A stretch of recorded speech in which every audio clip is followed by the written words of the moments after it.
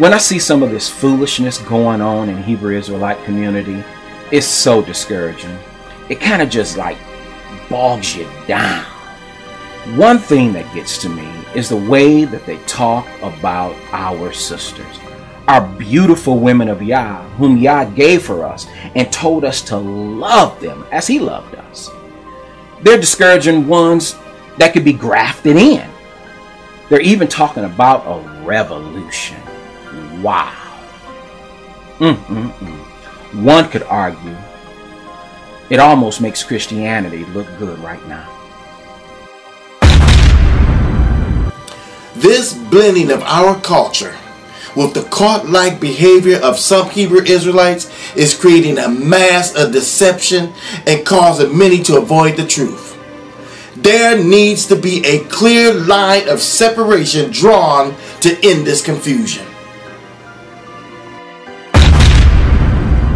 And so it's all being meshed together, all being mingled together, and say, look, those people are a part of a cult, you see.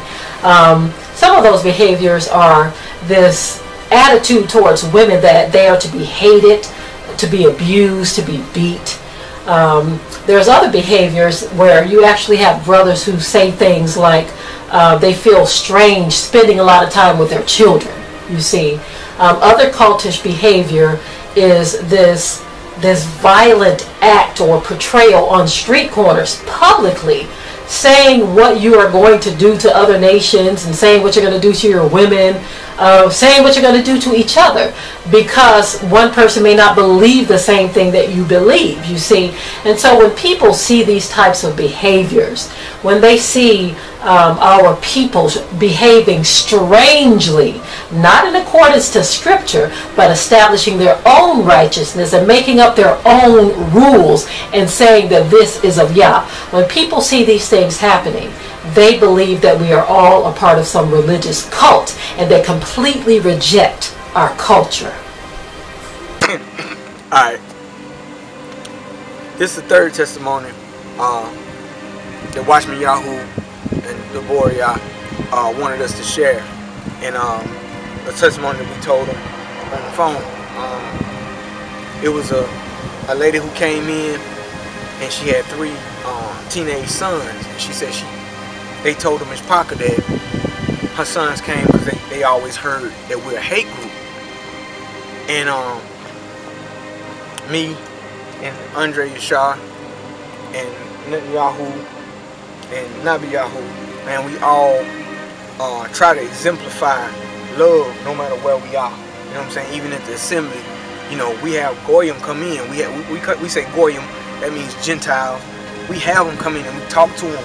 You know, the big thing that we talk to them about, I talk to them for myself from the book of Hanak or the book of Enoch, because if everyone comes from Noah, then that means everyone comes from Enoch or Hanak, because everyone came from Adam after the flood. And so I don't hit the Gentile or the white Goyim with we Yehuda or we Yasharal or Israel. I hit them with, do you know that you come from Enoch? And they'll be like, you know what, I've never heard that before. And I say, well, let me break down the book of Enoch to you.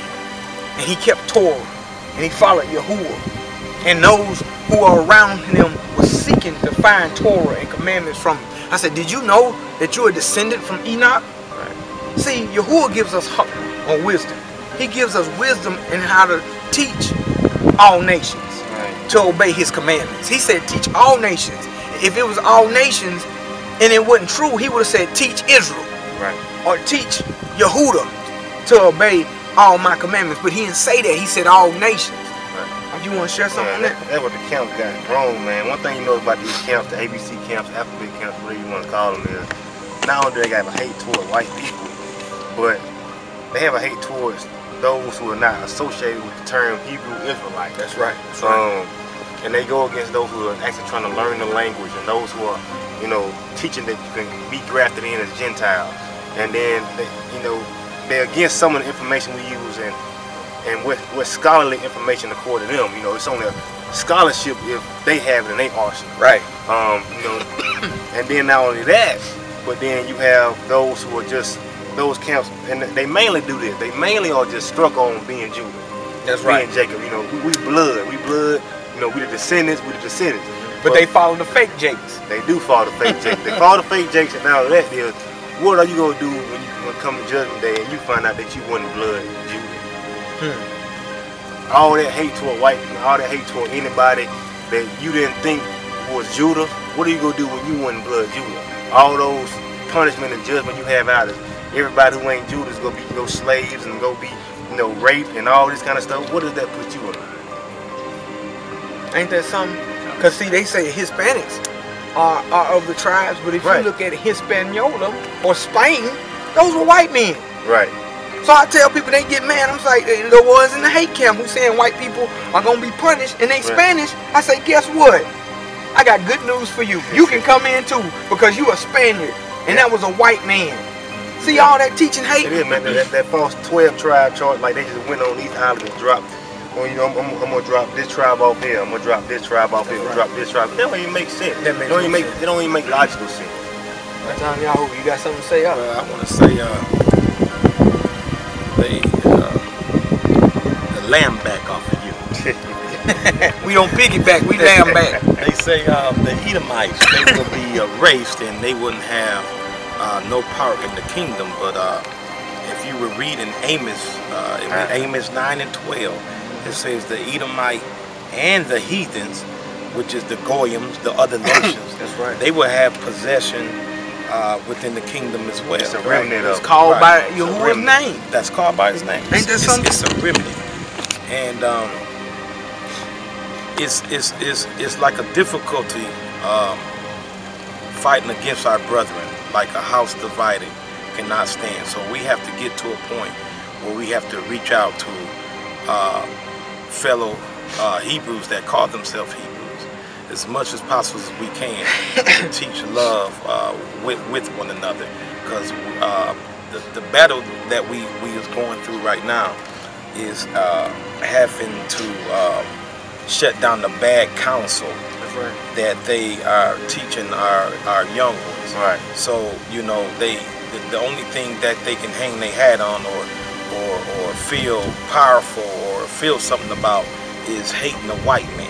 Right. That's the only thing that they love to hate the white man. So to be separate, they don't understand that Hashatan, he's trying to steal. He don't want you to be redeemed, so he wants you to have hate as he hates. That's good stuff. And see, what people gotta understand too is that's why we don't use the term among our brotherhood Hebrew Israelite. We use Abri Yashalim. You know, Abri Yashalim. The reason why we use Abri Yashalim is because we're trying to separate the stigma of Hebrew Israelite. We use the accurate term that would have been in the Abri language. That language is Abri. So we use Abri Yashalim so people can't go, and it's sad, people just can't go and Google Hebrew Israelite and see those hate groups, those paid agents, those 501c3 agents that's paid to spit hate from the government. Right. So we say Abri Yashalim because we know that they can't Google that. Now they have to get this information from the book of the covenant, from research, and from fellowshipping with fellow Abri people.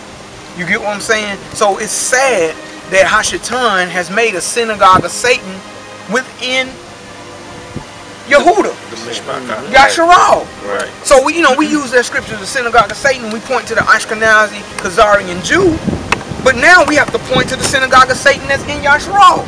Right.